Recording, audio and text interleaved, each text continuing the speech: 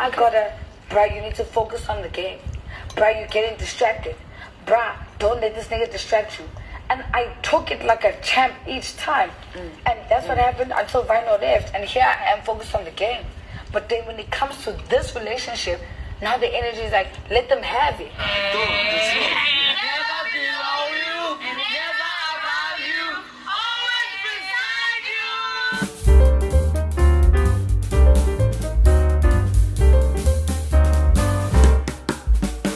And that was how a bonding session turned into a moment of truth, a moment of self-realization, a moment of sharing and expressions of perceptions, beliefs, sharing of vital information, and almost went south with the Bbmzansi Season 3 housemates, guys.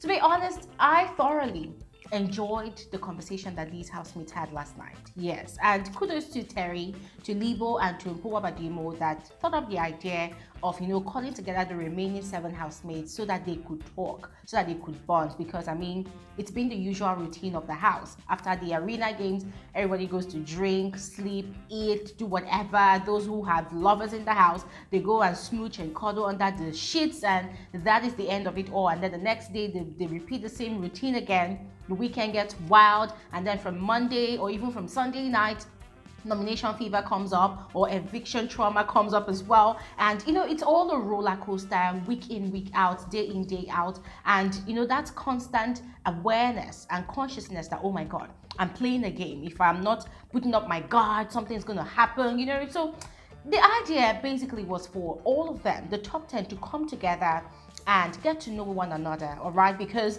according to them, after this weekend, they don't know what to expect next. And I felt like that was a great idea, and it worked out really fine. However, as I said before, it almost went south because the bonding session started with GASH1 and Thato's relationship. Apparently, it seemed as though the remaining other 8 housemates, they are fully invested in what is going on between GASH1 and Thato. And so the strings of questions that kept on turning up were bombarded towards those 2 people, or towards GASH1 specifically. Besides that, Terry used that opportunity as well to vent her frustrations. And guys, it will shock you what Terry's frustrations really are. And then there was a conversation between Libo and Mpo.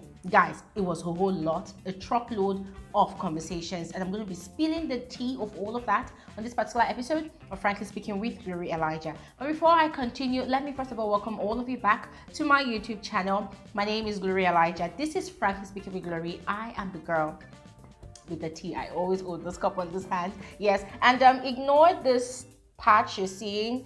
This was me trying to make my tea, and then I spilled the tea on my sleeve, so ignore it. And also, aside all of that as well, do not forget, today is Saturday. You know what happens over here on this channel. We usually have our FSWG Saturday YouTube live stream, and today is no different. We're going to be having a very, very amazing conversation with an ex-Bbmzansi Season 3 housemate, talking about Ntabi with a double I. So it's happening today, 3 p.m. WAT or 4 p.m. CAT. So whichever part of the world you are, please do not fail to join us. Don't forget to put it down in your schedules. If you have questions for Ntabi, all right? If you have questions for Ntabi, what I'm going to do is I'm going to put this, what I'm saying right now, on my community tab. On that post on my community tab, go ahead and drop your questions for Ntabi in the comment section below. That's it. Let's just quickly get into the video. So, the bonding session started with questions directed like bullets at GASH1. And guys, it will interest you to know that most of the questions came from Terry. So the housemates had a rule, right? They were going to ask 2 questions each. But then Terry decided to overblow it by asking GASH1, I think, almost 5 questions, or even 8 questions, yeah? So she was very much interested in knowing how GASH1 and Thato had started off, when exactly they had started dating, how he knew that he wanted to be with Thato, and when exactly he caught feelings for Thato. When Terry was asking those questions, 3 things came to mind. 1, it was very obvious that not only Terry, but the rest of the housemates, they were really interested in knowing if GASH1 was playing a game or using Thato as a strategy to stay through to the finals and possibly win the show. Because guys, these housemates, they've watched Big Brother Naija and they know that for every season, love always works. Not necessarily winning, but love always works. You will see that those housemates who have a strong relationship, most of the time, they get through to the finals or possibly the week before the finals. So in their minds, they already concluded that, okay, it's not possible that this guy that has suddenly villainized himself, presented himself to be the villain of the season, very, very calculating, conniving, and, competitive, would all of a sudden turn to a lover man with Thato of all people, So Terry asked that question based on that, in my opinion, number one. And then number two, there was also the part where, Thato is not the first girl that GASH1 had made a move on in the house. Terry was actually the first person that GASH1 had shown interest to or was attracted to in the house. Yes, he had said he wanted to have a conversation with Terry. Guys, I don't know if it was genuine or it was all part of his strategy to find a romantic relationship in the house to enhance his game to the end, because GASH1 was that first housemate that was really keen on having a relationship in that house. Yes, from week one. And so that conversation never happened because I think according to GASH1, there were things he saw in Terry that did not really sit well with him. Probably because Terry is very, very loud and assertive and opinionated, and GASH1 does not want a woman that is that way. He wants a woman that can be a bit submissive and also be herself around him. So that conversation never happened. And then there was Yoli, yes, which was a bit obvious, but not really loud and clear and wide like what GASH1 has with Thato now. And then finally now, there's Thato. And from time to time, there's literally two subliminal advances at Upuwabadimo. So the rest of the housemates, they wanted to know. And then the third reason I feel Terry was asking these questions is because, now guys, if you recall, when Vine was in the house and having all those things with Terry, they were not expressing their romance in public. They were not expressing, when I say public, I mean during the day in the house. Their romance was basically restricted to the night time. Yes, so it was basically only their fellow roommates in the room upstairs that were fully aware of what was going on between these two people. So somehow, Terry was feeling cheated. Yeah, I saw all the online bashings on Terry last night and I felt like it was unfair. Yeah, I felt like it was unfair that people would bash Terry that way, ignoring all the red flags, around the entire situation. Terry felt cheated because when she and Vino started, there were a lot of tongues wagging. Yes, there were a lot of people talking, saying things. There were the gossips here and there. It was very, very obvious. And so Terry and Vino, they had resolved to, keep their relationship off the faces of the rest of the housemates, respect the space of the rest of the housemates, and then at night they can go ahead on their bed, and express their affections to one another in their own way, which they did. But now it's GASH1 and Thato having a thing, and it seems like people are just okay with both of them expressing their affections to one another in the open, and people are not really complaining about it. It seems like people are enjoying it. As a matter of fact, it seems like the rest of the housemates, they are okay with it. So Terry felt cheated, and so basically, she was asking those questions, in my opinion, for those three reasons. And I like the way GASH1 answered all the questions. He gave specific dates. According to him, he and Thato, they are officially a couple for 6 days now. They've been dating officially for 6 days.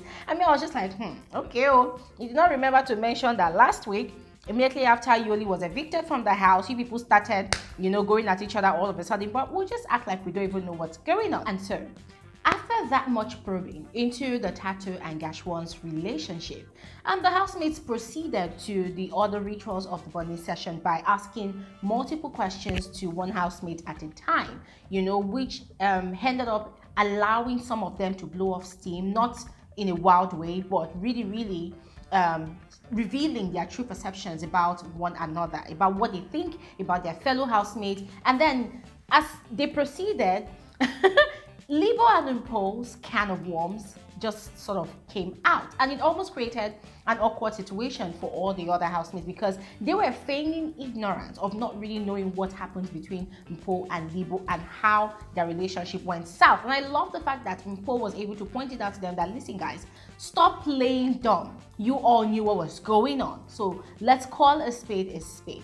Guys, that moment was spot on for me. And so it turns out that Libo is still kind of pressed that a certain image or picture was painted of him. Yes, that he was, you know, a rapist. Just as whatever GASH1 had said had kind of influenced Mpo's thought. That was actually more like the genesis of the problems they were having. And although Libo had actually addressed it with GASH1, they had made peace, yes, but it seems as though he and Mpo did not really come to an agreement, or they've not really come to a resolution yet on how to resolve that matter. And so thankfully, after the whole bonding session, both of them, they had a lengthy conversation and they got to understand each other. Libo was able to explain himself that, listen, I did not say this, I did not do this, I did not do that, you know. And then they had resolved to take baby steps towards mending their relationship and, you know, finding their way back to that friendship that they had before. But then the question is it going to work?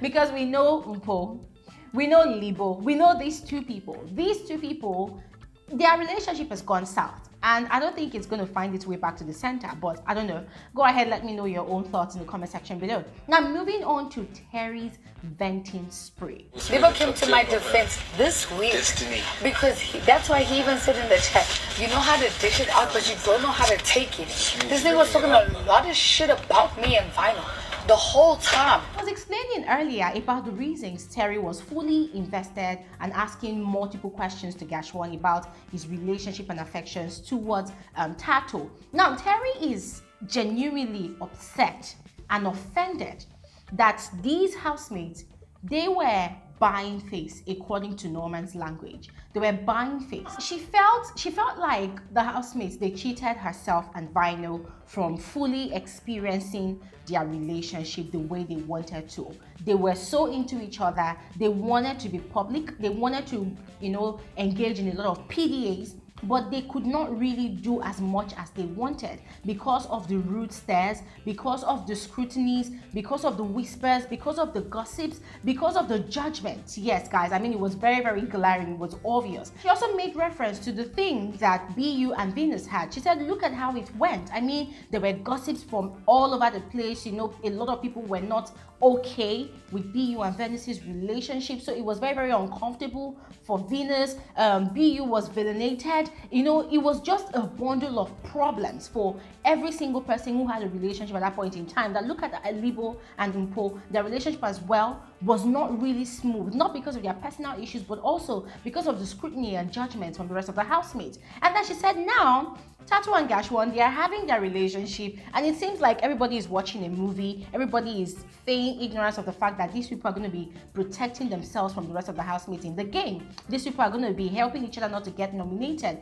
That this was something that the other couples in the house, they had, but the housemates, they took it away from them with their perception and their negativity. But now GASH1 and Thato, they're having it all rosy, you know. So she was just very, very offended. She was upset about the whole thing. It's like they're seeming to be exempt from the same treatment that the three relationships got. In as much as I could relate with Terry's venting 100%, I felt like Tools had a point. Not 100%, but he had a point. That listen, that GASH1 and Thato's relationship seems rosy because they are now lesser in number. Okay, from my perspective, they're getting it the worst. And not every relationship got it.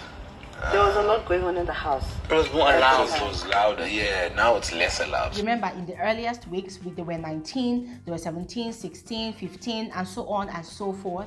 Yeah, so whatever Vinyl and Terry were doing, blah, blah, blah, housemates were seeing those things, yes, but it wasn't really obvious, you know. But then now they are reduced and GASH1 and Thato seems very, very conspicuous. So guys, in as much as it made little sense, I still felt like nah, it did not really make a lot of sense like that, because if Tools is positing that argument, then it would only mean that the housemates should not even really be bothered, you know, as at the time they were more in the house, because other people will be busy with their own business. So why should they be bothered about Terry and Vinyl or BU and Venus? But it seems to be a problem at that point in time. Anyways, the conversation went on and on and on until they all decided to go to bed and they would have a proper conversation about it today. But let's see how it goes, guys, and I will see you guys on another episode of Frankly Speaking with Glory Elijah. I will also see you guys 3 p.m. today. Don't miss out. Have an amazing weekend. Bye.